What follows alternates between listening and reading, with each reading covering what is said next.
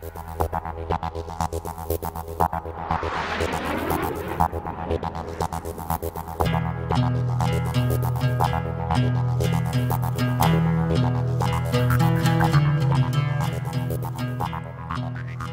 the road that connects the town to Tricase Porto stands, with its 700 years of age, one of the oldest specimens in the world of Vallonea Oak.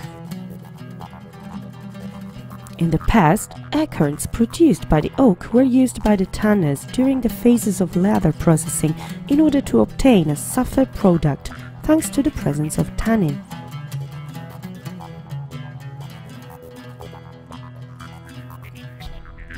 The inhabitants also call it the Oak of 100 Nights.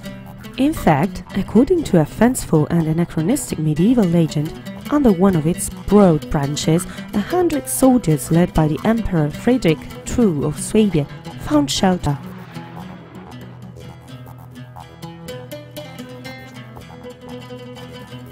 Vallonea is a rare essence in the European context, present in a few areas of Salento and the Balkans, probably arrived in Italy during the Byzantine rule and frequent commercial exchanges with the Levant.